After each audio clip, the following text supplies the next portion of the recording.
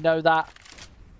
I hate to go for those sort of like I hate to like properly criticize players because they know much more about Counter-Strike than me. I don't know why you wouldn't be checking that corner or at least going for a shoulder peek, throwing a bait on through, throwing a flash on through before going for that peek. Either way, XANTARES looking good. There were 2 fast headshots.